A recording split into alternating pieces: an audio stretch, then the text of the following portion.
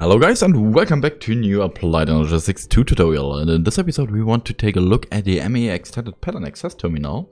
And the Extended Access Terminal is from the Applied Energistics application Extended AAE.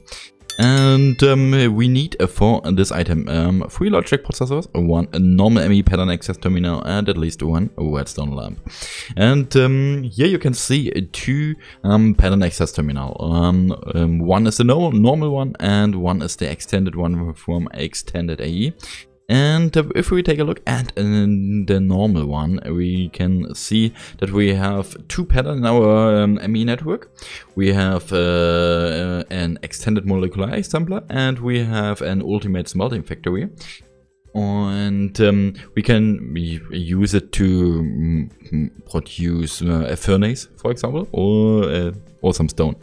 And if we want to take a look in our terminal, we want to select or filter some informations, for example furnace, and we can see nothing, so nothing happens there. Okay, and if we want to take a look where we can produce some stone, and we can see nothing happens, because we can only select between different interfaces. So for example, we can filter for the ultimate smelting factory, and that's what we can do with the pattern access terminal. But if we take a look at the extended pattern access terminal, we can see that we have 2 new fields where we can input some text and fields. And yeah, we have in the output one, and we have in the input one.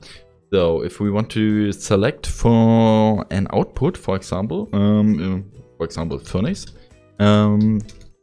we can see that it is stored into the extended molecular assembler. If we want to select for the output stone, we can see that it is made in the ultimate smelting factory.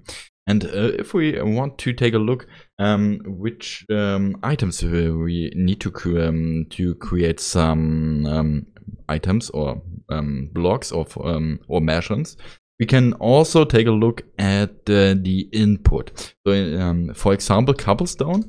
In this case, we have 2 items where we need some cobblestone. So that means all 2 interfaces are shown up. And also it is we are able to highlight the pattern provider in the world. That means you go to your extended pattern access terminal, and your terminal is highlighted. That means if you have a large ME network, it is very useful to use these extended pattern access terminal to if you have some configuration mistakes or furthermore, you can solve these problems within this ME Extended Pattern Access Terminal. Thanks for watching, and bye!